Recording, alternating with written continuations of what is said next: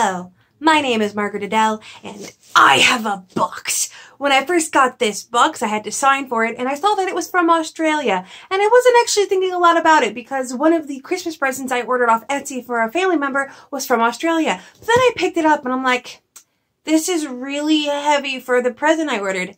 So I looked, and I'm not going to show you, obviously, anyone's address, but I looked on here, and I was like, it's from an indie author. And like I mentioned before, I don't trust indie authors anymore. I cannot open any package from them that is not on camera because likely there will be something cool and fun to open. And I'm really hoping that at least one of these items is her new book because I want it so badly. So let's jump right in and see what do we have in the box. Ooh, okay, we're fancy. Nice little card. This is very nicely packaged. A nice little card with my name on it. Oh. Okay, seriously, where are indie authors getting these? I have had so many indie authors send me things with an actual wax seal on it. Where? Is there like some Etsy store? It says hello friend and it's her name, Andie Barr, and I don't want to ruin it. Ah. Okay, one second. All right. Not the best job, but a pair of scissors means the wax seal is at least still intact. And ooh, is this actual parchment? Ooh! Oh, this is like Christmas. It's awesome. Every time I get one of these packages, it's like Christmas all over. I love it so much. Okay.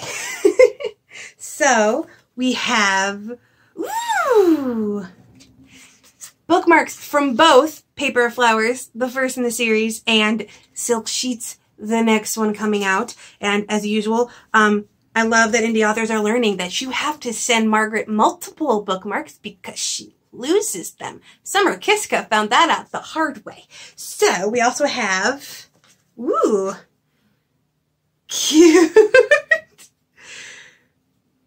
Apparently, I think these are like stickers related to the story because it says like some genius billionaire lawyers fall for redhead corporate hackers, get over it. And this one says 50% computer genius, 25% mediocre spy, 25% disaster gay, 100% adorable. I think, okay, so the billionaire is definitely the character that you read about in the first book, and then the hacker must be the man he falls in love with. This is one of the few MLM stories written by a woman that I will read, mostly because she is queer and has gay male or queer male beta readers, and that's why I trust him more. And oh, another wax seal.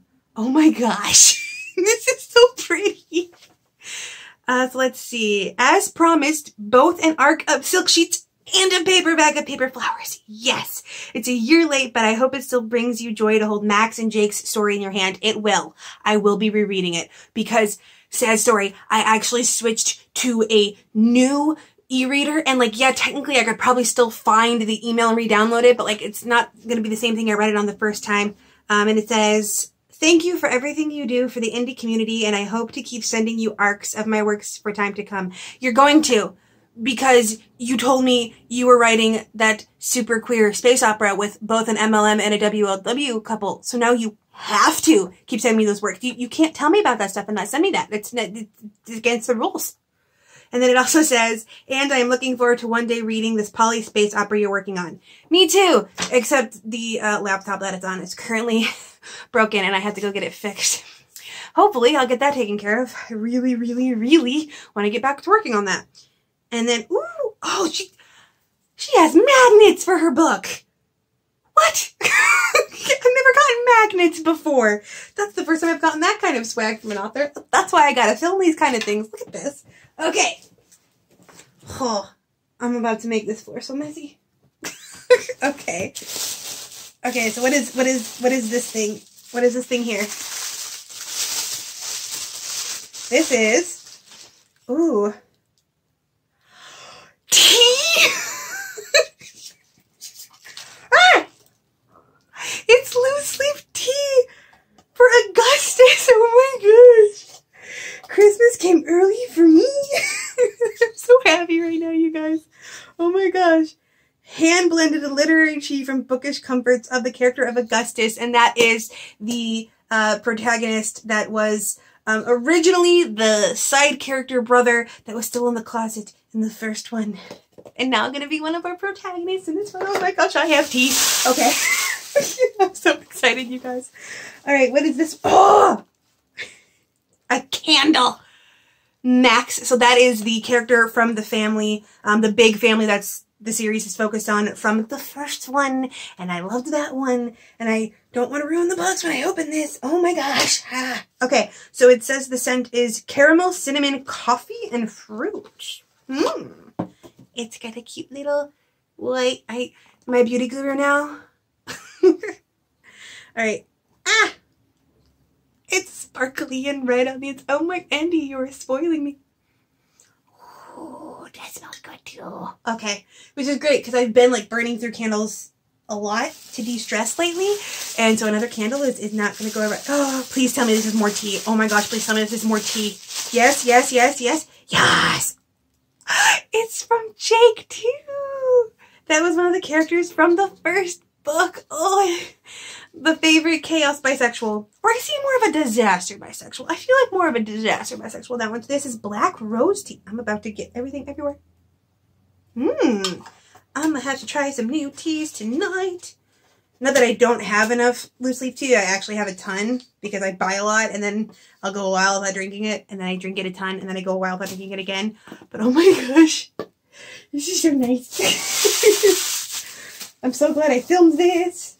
And then of course we have another candle. This one says Jamie. So I'm going to assume that is our new character from the new book that our delightful disaster gay hacker, and it's bright and green on the inside.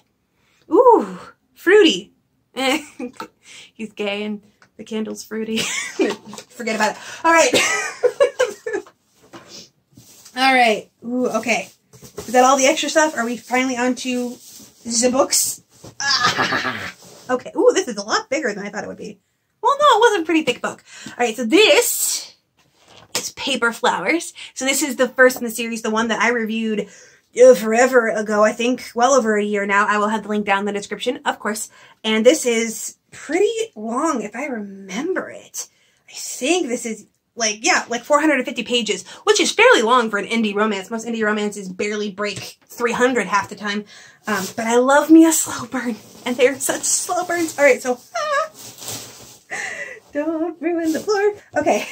And this, the piece de resistance, Silk Sheets, a fragile love novel, the sequel to Paper Flowers by Andie Barr, and it's got the ARC sticker on it. I don't know if this is an ARC in that it is an uncorrected proof, or if that is an ARC in that it is the same that people would have already gotten but sent out early, because with indie books it can kind of be either. So, let us read the synopsis. Augustus Christensen is well known as the second oldest Christensen sibling. That's the family that Max was from in the first book. Senior partner at CBA and chairman and CTO of tech giant Legionnaire. He's America's most eligible bachelor. There's a reason for that, and a secret he has kept to himself his entire life. He's gay. With the Esposito murder trial out of the way, all Augustus wants to do is unwind at the one place he can be himself. He isn't expecting the sweet-faced boy who captivates him in the club to capture his heart as well. Jamie Flynn watched a mob hitman murder his brother in cold blood. Jamie wants revenge not only on the people who had his brother killed, but on the lawyer who helps them walk free. He will do whatever it takes to expose them to the world for what they are. Except when he finally comes face to face with the heartless attorney he watched in the courtroom, he starts to wonder if heartless is really the right word. Augustus is just lonely and sad. Suddenly, it isn't only vengeance on the line. Jamie's heart seems to be up for grabs. Is there any way he can walk from this all unscathed? Ooh. Okay, I am so happy right now. I was just expecting to get the books. I wasn't expecting candles and tea and freaking wax seals. Where are the wax seals coming from? This is like 4th or 5th indie author I've gone who has sent me wax seals. I need to know. But in general, thank you so much, Andie. This is so sweet. I am so looking forward to this, and I am so happy that I have the first one in my hands now. I'm gonna reread parts of it tonight. Like, not the whole thing, because again, 450 pages, and I got in December to get reading on. But like, Okay, so thank you so much for watching me be a happy kid for 8 minutes. Just again, if you are an indie author, you don't have to send me this level of things. I don't expect them. The majority of the time, if I get a review copy from an indie author, a PDF in my inbox is fine. But I just love these so much. This is so sweet. This is so nice.